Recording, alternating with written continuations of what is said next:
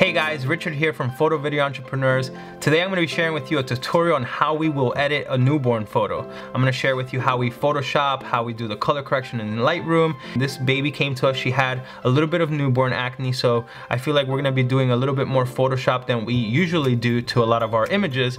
But before I get started, I definitely want to share with you one of the tools that we use, which we feel is the most essential tool for our editing process, a Wacom Intuos Pro tablet, which I have here. I got this thing about 5 years ago, and honestly it transformed my editing. It transformed like our entire process. Of course I can still edit using a mouse or a trackpad or anything like that whenever we're traveling if we have to, but for the most part, once you start editing with a tablet and you get used to it, trust me, you guys will never ever look back. Aside from that, everything else is pretty much straightforward. I'm going to be going through some shortcuts and some little techniques and stuff, but if there's something specific that you want to see, just drop some comments below and we'll be more than happy to create a video for you like that. So let's get started.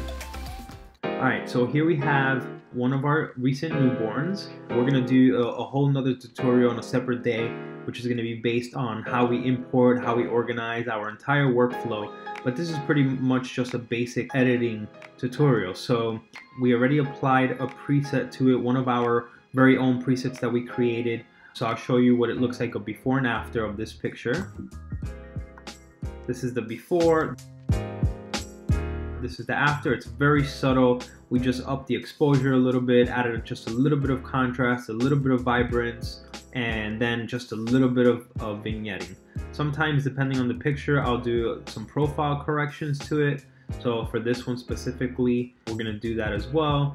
And we'll just apply a little bit more vignette just to darken the edges a little bit, just because that's our personal preference. But other than that, I personally like the way that this picture looks. Later on, once it's photoshopped, once it's done, then we'll go in and do some more color corrections. We'll do some creative edits, whether it's a black and white or another preset that we have created that we like a lot for our newborn photos. The next thing I'm gonna do now is I'm gonna edit the skin of this newborn. I'm gonna bring it into Photoshop. So in order to do that, you press Command E and it's gonna open it up in Photoshop. Alright, perfect. So here we are. Just a little sidetrack on this newborn session and how everything went and how everything happened. We do take the time to actually edit every single photo individually that our client is going to receive for the newborn pictures. And most of our newborn sessions are done typically within the first 2 to 3 weeks of the baby being born. You know, once the baby is born, we'll kind of wait for them to get on a schedule, and then we just keep in contact with them. We'll set up a date for the newborn session.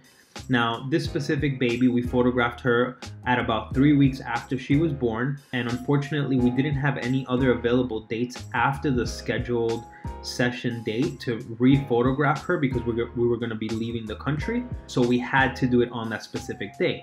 The day before the actual session, the mom contacted me because the baby got newborn acne, which is sometimes very common in newborns. The first thing I did was I asked her to send me a picture of the baby because I kind of wanted to see how serious it was. If it was serious to the point where not even my editing was going to help, then the next best thing to do was going to be either to postpone the session, do it at a later date, or figure something out. So I had her send me a picture, and just knowing my experience in Photoshop and what I'm able to do, it wasn't that serious for us. So we just calmed her down and we made sure that she was feeling okay. She still brought her in, and we moved on with the session.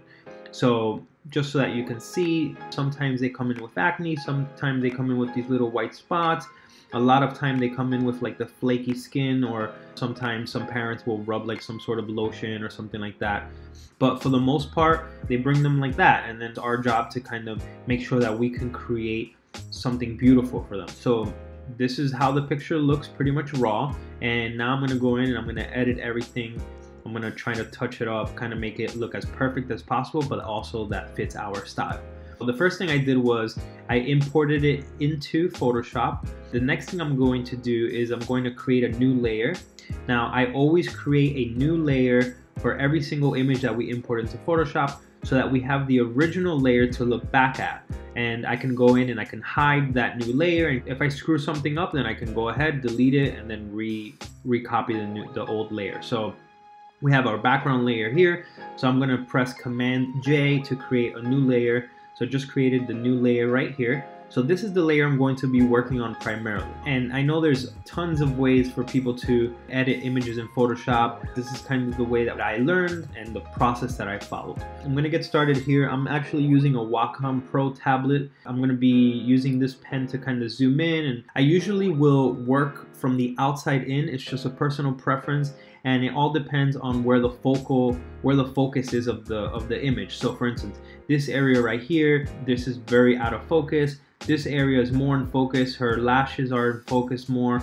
We kind of want to copy areas that are similar to that specific spot that I want to replace. I always use the patch tool, so the shortcut for that is J. If you go here, it's the same one, patch tool, J. And now I'm just going to select and drag to a cleaner area of the baby's face. So we'll start.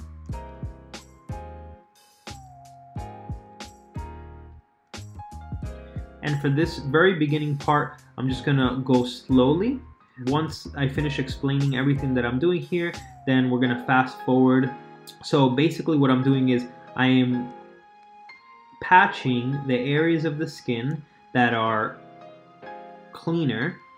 So the areas that are that have the little acne, we're copying from the areas that are a little cleaner. The nice thing about newborns when you're doing this in Photoshop is that their skin is basically brand new. They don't have open pores or anything like that, or too noticeable imperfections in the skin. So it's very easy to just patch a certain area. For adults, when you have a lot of pores and stuff like that, it's a little bit more difficult because of the pixels. But for the most part, you just will select an area and just drag it.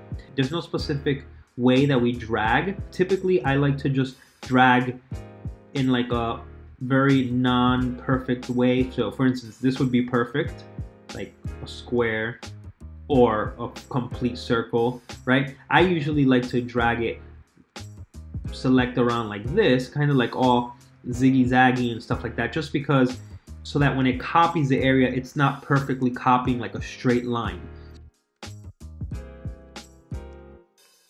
Another thing to keep in mind too is the shadows. You want to make sure that you keep an eye on the lighting and the shadows and the focus. Because if you copy an area, for instance, if I copy this area, which there's a lot of texture here, and I drag it to kind of grab this area from this patch, what it does is it adds that focus, that softness too. But I kind of don't want that softness in this specific area because this area was more in focus. We'll just work a little bit here, a little smaller. Oops. So in order to undo is Command Z and Option Command Z again. Sometimes, we make mistakes. And sometimes you have to select an area multiple times too, just to make sure that you get it right. So if you notice there's some light here, brightness, then there's some shadow here, some shadow, so we're gonna work there. So this part of the face is pretty much clean. I'll go in and fix these little areas now. And sometimes I'll select a little bit of a bigger area. I'll be a little bit more riskier and see if that helps. If not, just undo it. Other times when I know it's a little tough, I'll select a smaller area and work just in small bits. We do work like this for every single job, every single picture that we edit for our newborn photos. Obviously, some babies or some clients have less things that we need to Photoshop than others, but we take the time to do this to every single photo. That's why you have to charge what you're worth and your time and your value and the energy that you put into your work. It's not always just photographing on the actual day and that's it. There's a lot more work that goes into just taking this picture. This picture was taken in a few seconds, probably a few minutes to set up the baby in that position, probably a few hours the entire session. But now we have to edit every single picture individually. We want to make sure that it looks perfect. So, all right. So I'm gonna go ahead and continue editing this photo, do the rest of the face. We're gonna speed it up a little bit.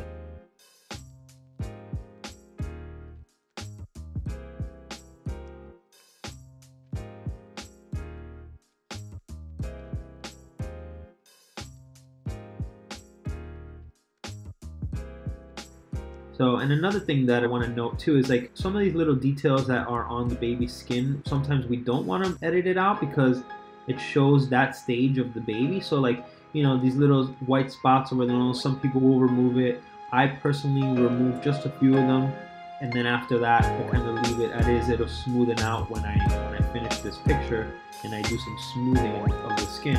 But for the most part, I will leave it like that. So let's take a minute, and I know I have to do this area still. Let's do this right now.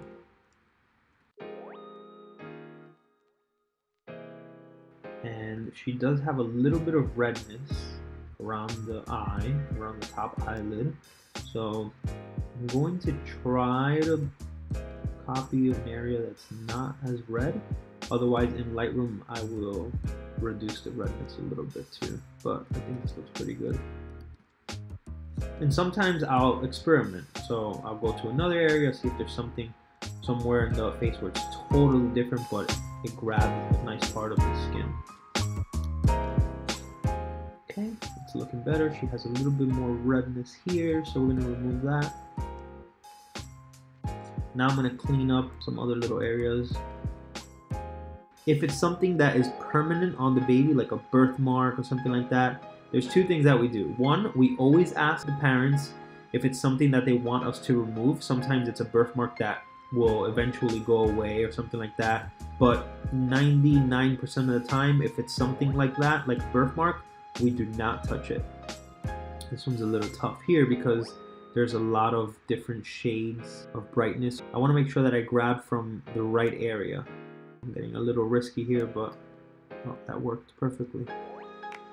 So now I'm going to explain the content aware. There's a little bit of redness here. So basically what the content aware does is like, if you select an area like this, for instance, right? It's going to be hard for me to patch this area. That worked actually. But let's say that it wouldn't have worked. You hit Shift Delete and it brings out the content aware fill. If you hit OK, what it does is it basically copies this same area programmatically from a cleaner area. And that's a good tool to use specifically when you're working in areas that have lines and stuff like that. All right, I think this looks pretty good for the most part. So let's show you guys the before and after. Before, after, before, after. Once I'm done editing the photo, what I do is now I will create another layer of the clean edited photo, and I'm going to apply the portraiture filter like so. Hit OK. And now it applies that filter to my new layer, but that filter can be a little bit too much depending on the photo. So if you look at the before and after here, I think it's a little bit too much. It looks a little too fake. So what I always do, I always bring down the opacity. And if you have your move tool selected and you have the layer selected, you can actually drop the opacity pretty quickly just by pressing one of the numbers on your key. So if you do 1, if you press 1, you see it brings it down to 10%, 2, 20, 3, 30, 4, 40, 5, 50. So for this specific photo, I kind of want to use like 50%. So I'll show you what it looks like before and after. And now what I do is I hit Command E to merge this layer and the previous layer. And now this is the final image.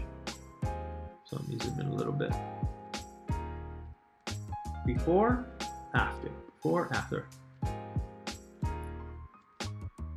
So now what I'm going to do is I'm going to merge this layer again, Command E again. I'm going to hit Command S to save. And it's going to save it. And then I'm going to hit Command W to close.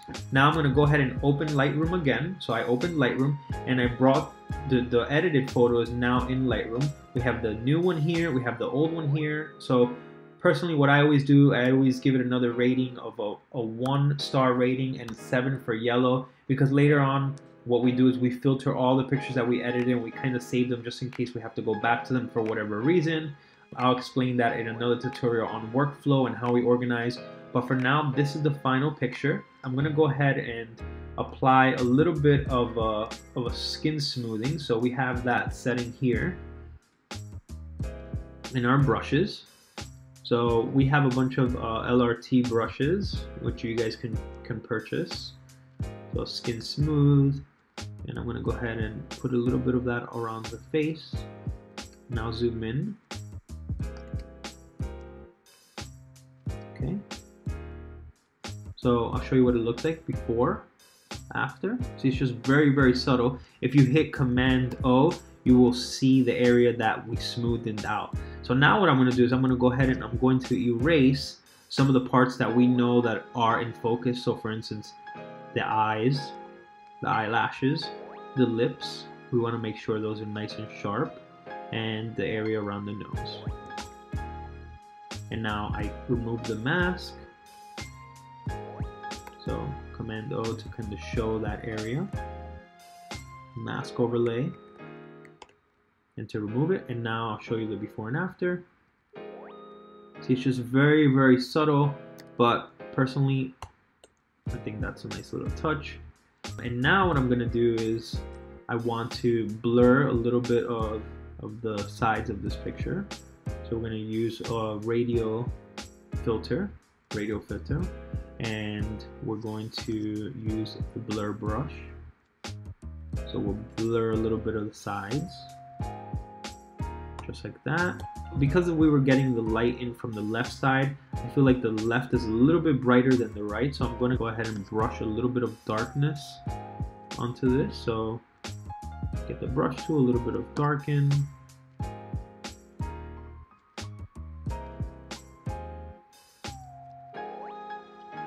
Just like that. And I'll lower just a tad. 20, 15 highlight and shadow. Alright. So here it is. This is my final image. So let me show you. This is the before and after.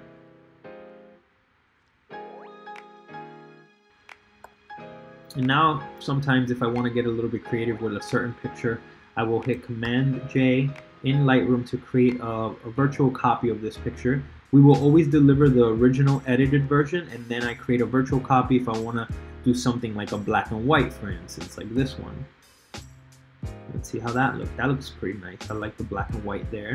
Or maybe we want to use one of my other presets that I created.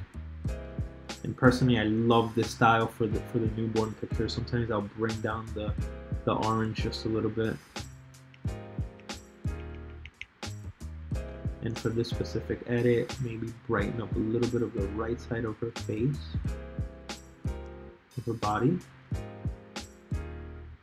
Just like that. Just a little.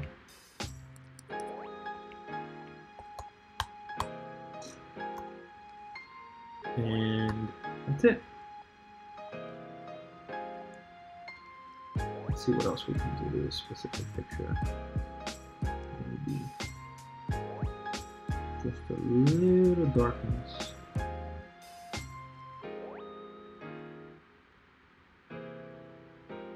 Just like that. So now I have two edited versions. I have the original edited, and now I have my creative edit, which kind of fits a little bit more of the style that we personally go for newborn pictures. And I'll show you a few more that I already worked on. So we have, for instance, this one. This is the before. This is the edited. We have this one, before, edited. We have this one right here, before, edited, and the last one that I just worked on. So before and the edited version. Alright, so we hope you liked this video. We hope you liked this tutorial. If there's anything specific that you wanted to see, if you have any questions, if you have any comments or feedback, please write them in the comments box below. We would love to hear more about you guys. We would love to create some more tutorials. I'm looking forward to doing something like this every single week. Definitely let us know what you want to see, what you guys want to learn, and we'll get it at you guys. Alright, take care.